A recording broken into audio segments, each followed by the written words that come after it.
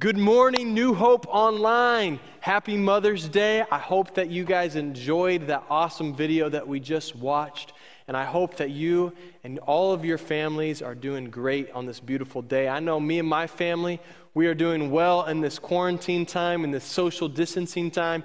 We're trying to take advantage of every opportunity to go outside with this beautiful weather and just really enjoying the extra time as a family, trying to find the silver lining in this situation that we all find ourselves in. But one of the things that I find myself missing the most is gathering together at church. I look around and this place is empty, and I miss you all. And I think one of the things that I miss most about coming together is just being encouraged. Hebrews 10:25 says, "Let us not forsake gathering together, but rather let us encourage one another as the day of the Lord draws near." Let me encourage you, even though we are separated by miles, we're in our own homes, let me encourage you to continue to be a relational church. God has given us a lot of different tools and platforms where we can stay connected with one another. And so right now, wherever you're watching, if it's on Facebook or whether it's on YouTube, would you just comment in the comment section? Maybe say hi to someone who is watching that you miss. Maybe send a text message or give a phone call today, but let's continue to stay connected and be the church and be relational in this time as we wait with anticipation and expectation of the day that we can return together here and worship together. Turn in your Bibles to Matthew chapter 6, and as you turn there, I just want to pray. God, I thank you for this time that we can look into your word, look at what Jesus has to say, and I pray that your Spirit would speak to our hearts, that you would reveal things to us, Lord, that we wouldn't just ingest information, but we would apply what we feel in our hearts from your Holy Spirit, God. And we love you. We give you this time. Speak through me. In Jesus' name, amen, amen. This morning, we're going to be talking about the spiritual discipline of fasting. Now, for some of you, when I say that we're going to be talking about fasting, your mind instantly goes to food or dieting. Others of you instantly think, well, I can't fast because I'm diabetic or I'm on a certain type of medicine. And others of you instantly think that fasting is this archaic practice and it's irrelevant for us today, while others have no idea what I'm talking about fasting.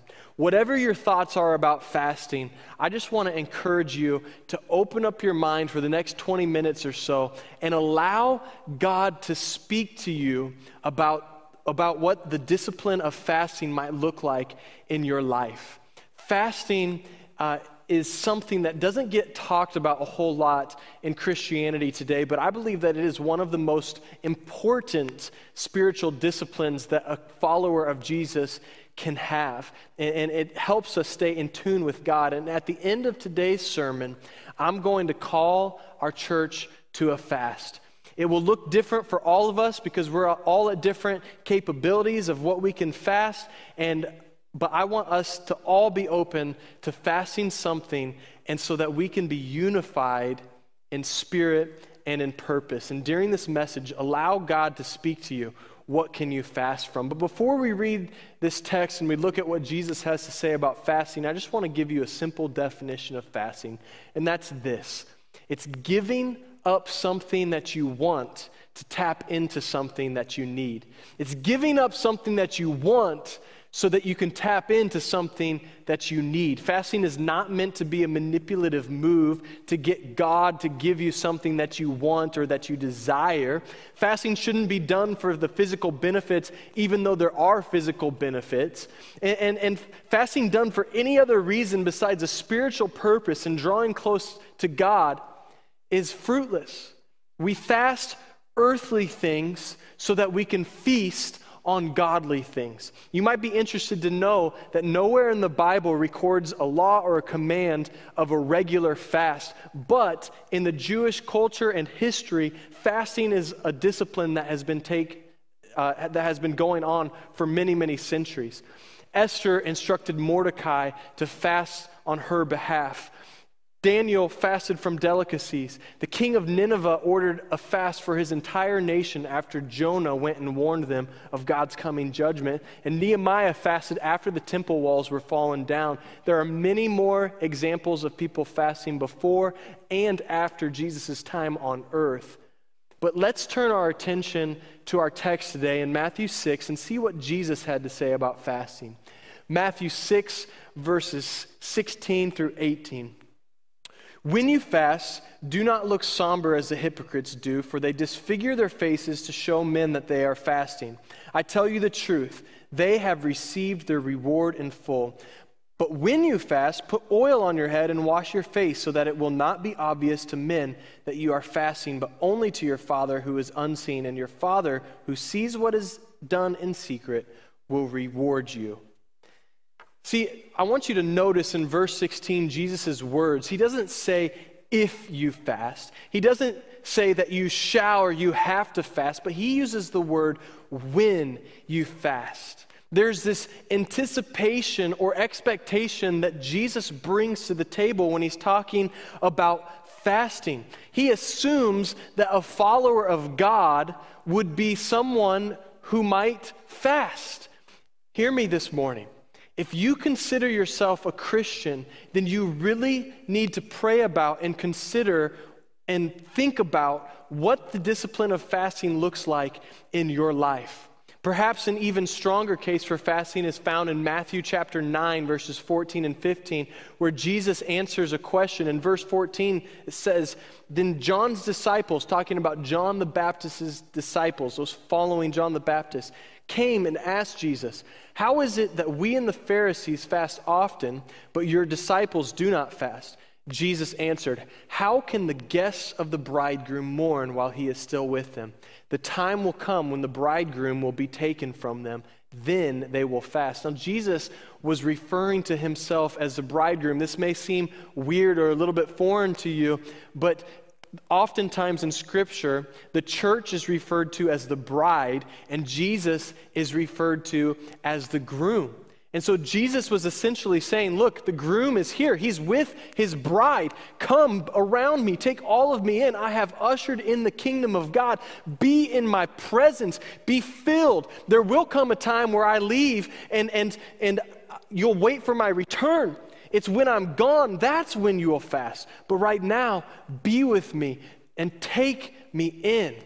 The first thing that I want you to know this morning and see is that Jesus held some sort of expectation or anticipation that his followers would fast. He never commanded it, but the way that he talked about fasting, it leads us to deduct that he would encourage it and support it. Now, let me remind you briefly what the definition of fasting is. It's giving up what you want in order to tap into something that you need. What we all need is Jesus. And while Jesus was physically here on earth, the disciples had everything that they need right in front of them. They could take all of Jesus in. But now Jesus has gone away and he's preparing a place for you and I in heaven, but he sent his Holy Spirit down here on earth so that we could stay in communication with God. And so by staying in connected with God, we need to be full of the Spirit, and this is where fasting comes in. We give up the things that we want, such as entertainment or food or delicacies or social media, and then we replace the time that we would spend on those things, and we replace them with godly things, such as reading God's Word and meditating on it, praying, worshiping, thinking about the Lord. Each time your stomach growls when you're hungry or you pull out your phone and you're tempted to scroll through Instagram or Facebook, we remove and replace that craving. We say, Jesus, create in me the same hunger that I'm having right now in my stomach, but let it be to spend time in your presence. God, in the same way I naturally reach for my phone, may I naturally reach for your word. God, as I crave this activity, God, as I crave this food, oh, how my soul longs to be in your presence. Create in me a new heart, God, and let me be hungry for you and not the things of this world. Fill me with your Spirit. It's about getting hungry for God. The best way to stay hungry is to get hungry. But there are some things we need to learn not to do when fasting. Take a look again at verse 16 where Jesus says, "When you fast, do not look somber as the hypocrites do, for they disfigure their faces to show others that they are fasting." Now it's interesting that it's recorded that Pharisees often made it a habit of fasting on Mondays and Thursdays. And the reason why they would fast on Mondays and Thursdays is that was market days. And so they would walk around looking all somber, and there would be a larger crowd to admire them for their godliness. Jesus is calling them out, and he's exposing their motives. Do you think that the hypocrites received much spiritual benefit for fasting in that sense? Of course not. They were not doing it for the right reasons.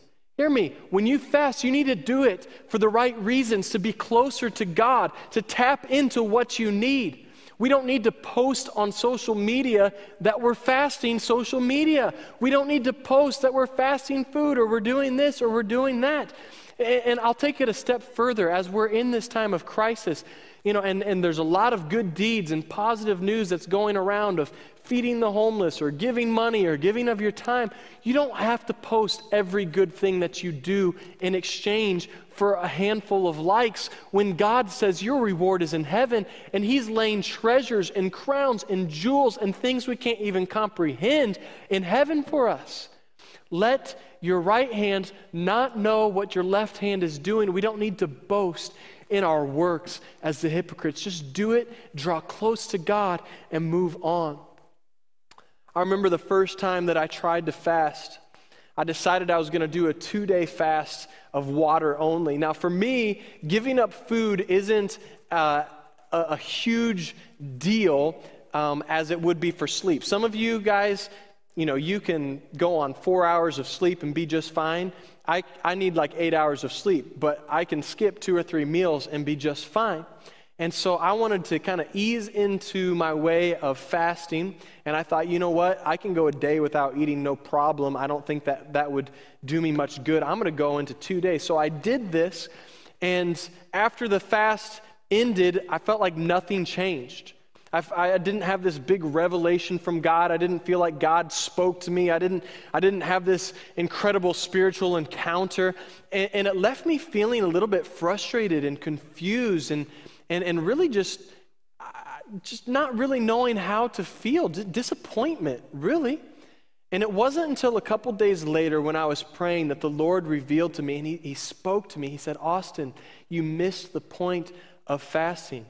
See, during that time of not eating, I just replaced my mealtime with other things, whether it was homework or hanging out with other friends or watching mindless TV. I was not intentionally replacing the time I would normally be spending time eating with doing things that would draw my attention and my focus on God. I think that the number one mistake or temptation when fasting is to replace whatever you're giving up with something other than God. You'll see this sometimes with people who have an addictive personality. You'll see an alcoholic who no longer is addicted to alcohol, but they become a workaholic or a fishaholic or whatever else they might fill their time with. We tend to replace flesh with flesh when God is asking us to replace flesh with spirit. Now, this may seem off topic, but a little known fact about me is I like NASCAR. I enjoy watching NASCAR. I wouldn't call myself an avid fan, but I do typically follow who's in the lead points-wise in the season. I know who's usually won the last race. I don't always get to watch it because Sunday afternoons can be a little hard for me. I've been to 2 NASCAR races down at the Kansas Speedway. Jimmy Johnson won the first race. Kyle Busch, won the second race. He was on fire that season. And there is not much more exciting than sitting up close to the fence and feeling the occasional debris, smelling the race fuel, feeling the rumble of the engines, and just the excitement of a field of 30-plus cars go flying by you at speeds of 160-plus miles an hour. And every time I go to a race or I watch a race, I am absolutely amazed at the precision of those vehicles. the absolute precision that these vehicles operate at. In fact, NASCAR has actually had to create limits and guidelines for all of these racers to follow to keep speeds at a safer speed and to govern them down and to keep the field a little bit more competitive. The difference in thousandths of an inch could be the difference between a race car's car driving at full capacity versus less than. And I used to think, well, race car drivers are just guys who like to drive fast. That couldn't be anything further from the truth. These guys are engineers and some of the most bright-minded people in the automobile industry. It's incredible. I once heard an interview of a driver, and the person doing the interview asked the driver and said, "What is the secret to going fast?" And the answer absolutely blew my mind. The driver said, braking. The key to going fast is braking. Braking into a turn helps you accelerate out of a turn. Braking helps you find your lane. Braking helps you maintain control. Braking prevents unnecessary correction. And when you get to the straightaway, you are able to reap the benefits because you braked in the turn. Braking makes you go fast. I believe that some of you are sensing a turn in your life, and you're sensing this change in your life, and you feel like you're ready for it, but God is saying, hey, let's slow down a little bit. Let's find our line.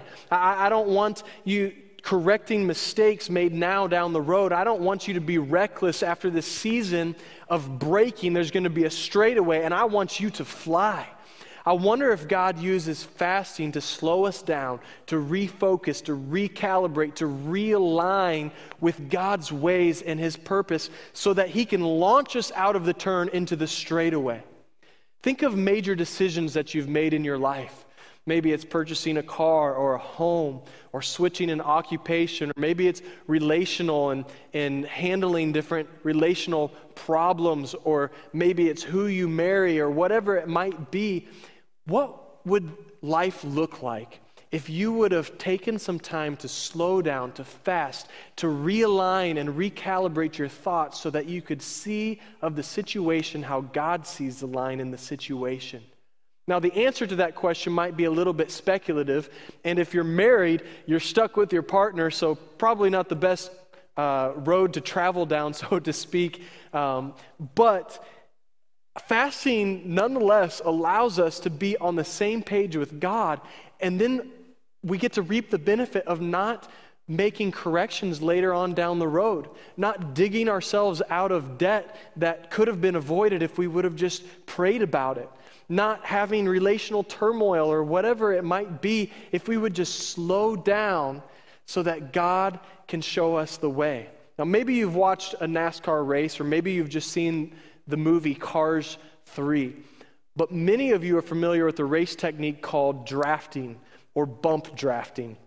Now, this is where two cars actually work together and they drive extremely close. They used to lock up, and they sometimes still do, and the cars actually work together. I won't bore you with the science and the physics of the front drag and the back drag, but what you need to know is these cars are driving so close that aerodynamically they're able to work more efficiently and go faster than they could if they were driving alone. I'd imagine that fasting is like the time in the race where two cars partner up and they link up.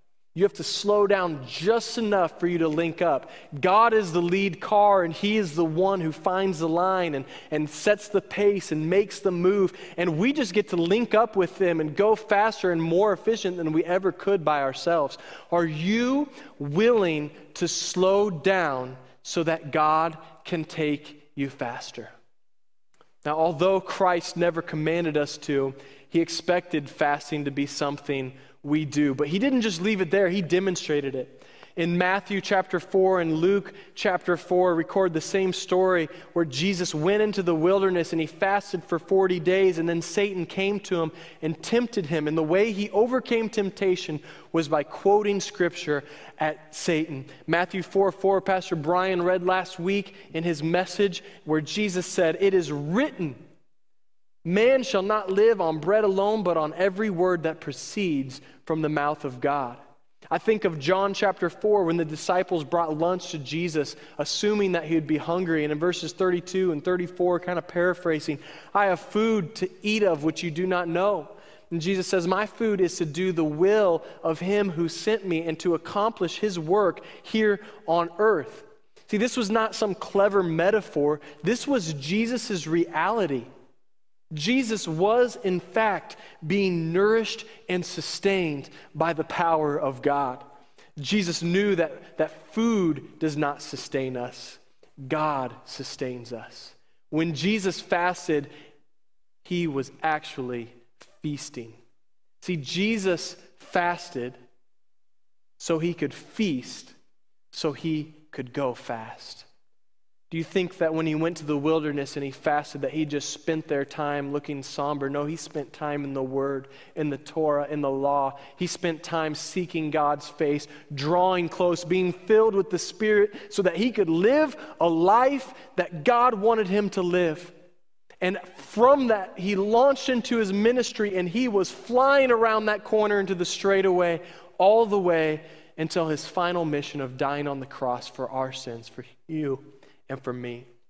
As we close today, I want you to discuss what you are going to fast with the people that you are watching this with. And if you're watching alone, then just take a moment to commit something before the Lord. Not all fasts are going to look the same this week. If you've never done a water-only fast, I'd encourage you to only do one day. And maybe you've never done a fast at all, and one meal is going to be a stretch for you. But whatever you do, I want there to be enough of a sacrifice where you miss what you're giving up, where you can remove and replace the thought of, oh man, I wish I had this. For God, give me more of you. Replace my desire for this for a desire for you. If you're with your immediate family, I want to encourage you all to partake in a fast and spend time together praying for something. Me and my family, I plan for us to fast one meal. Now, having a 1-year-old, a 3-year-old, and a 5-year-old, meal times are very important times in our family. And this is going to be a test, but it's also an opportunity for me to be able to talk with my young children and say, look, there are lots of kids your age that go hungry night and day. This is an opportunity we get to pray for our missionaries, that we get to pray for people that need a revelation of who God is and that are lost. And we're going to take that time and we're going to worship, and we'll be sure to teach our kids in that time. They're not going to die during that time. It's not abuse. It's teaching them to hunger and thirst for the things of the Spirit. So I'd encourage you, families, do something together as a family and let those times together be meaningful. I'm asking our entire church body to fast for these two things. The first and most important thing is that God would make us people that live by the Spirit and not by the flesh. May we love the things that God loves. May we see the way that God sees. May we think in a godly way. Would we more accurately represent what Christ looked like while he was here on earth? I'm reminded of Matthew chapter 17 when the disciples came to Jesus and said, man, we can't get this demon out. We did it in your name. We did everything you told us to do. And Jesus said, this kind only comes out through fasting and through prayer. See, it's not this magic trick. It's being so full of the Spirit of God. It's being extra saturated where the Spirit of God, where people experience freedom in that. I want people to experience freedom in my presence. I want to be so full of God that I'm not missing opportunities to pour into people's life, to sprinkle some water on dry bones. I want to be someone who represents Christ well. I'm reminded of Dick Brogdon, and he shared at our missions convention when he walked by in an Arab country, he felt the evilness as these two gentlemen walked by him, and he could just feel and sense the heaviness that they were walking with, and he shivered. And then he had this thought, do other people feel a lightness, and do other people feel the same Spirit of God in me as I just experienced on the opposite side? So let's be a people of the Spirit. That's the first thing to pray for. The second is to pray for those who are affected by this virus, those who need a physical touch.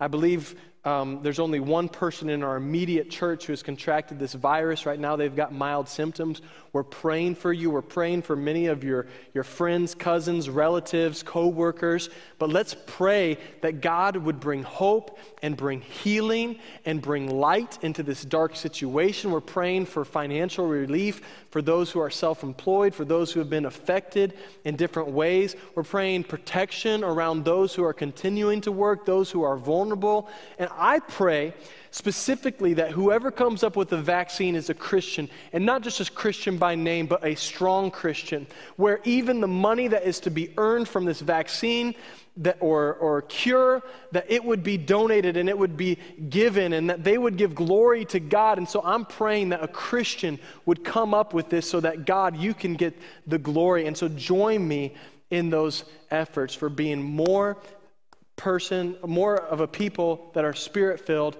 and for those affected in the virus. And maybe there's something else that your family wants to fast for or about. Maybe you need wisdom, or you have a wayward family member, or you're struggling in some sense. Whatever the reason might be, remember the purpose is to draw near to God and to tap into what we need, which is more of Him. See, if you need wisdom, God is the source of wisdom. So we don't seek wisdom, we seek God, and wisdom is the byproduct. As we seek God, we might see things change. We will gain endurance and the ability to endure our difficult times.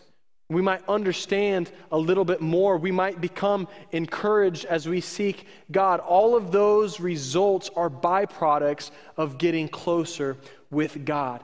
So I ask you, what will you give up so that you can tap into what you need? Let me pray for you. God, I thank you for everyone who is watching. I pray right now that you would reveal things in our heart that we might lean too much on, God, and that you would expose those things, that we would live without them, so that we might understand what it truly means to live with you as our source of strength and our source of life, God. I pray that you would pour out a spiritual blessing on everyone who partakes in this fast, God. And I pray that this week would be an absolute feast of your presence, of your word. And I just pray a blessing over everyone, God. In Jesus' name we pray, amen. Now I know that not all of you watching might understand why a Christian would give up something just to be closer to God. But I want to let you know that Jesus gave up his life so that you could be close with God. God loves you, and he wants to bless you. And becoming a Christian doesn't mean that all your troubles and your trials just disappear, but it does mean that you have access to the person of peace, that you have access to a joy that surpasses the circumstances of life. You have a strength and the ability to endure difficult times, and God wants to forgive you of your sins. There's nothing that you've done in your past that he won't or can't forgive you, and he wants to bless you and set your feet on a new path. And so if you've never asked Jesus to be at the center of your life, you've never asked him to forgive you of your sins, and you've never put your trust in his plan and his ways and have him put your feet on a new path, would you just repeat this prayer after me? God, I pray that you would enter my life. I trust in your plan. I follow you all of my days, God. Forgive me of my sins. I turn to you. Change my heart, change my mind, change my thinking, and help me live for you, God. I receive your salvation, I receive your forgiveness, and now I give you my life for all of my days. Help me love you, Lord. In Jesus' name, I put my trust and hope and pray. Amen. Amen. If you just prayed that prayer, I just want to ask you to do this one thing. Would you send me an email? austin@newhope.church. And I want to be able to pray for you and with you, and I want to be able to send you some materials to help you in your walk with God. And I hope that you'll tune in next week to continue. God bless you all, and we'll see you next week.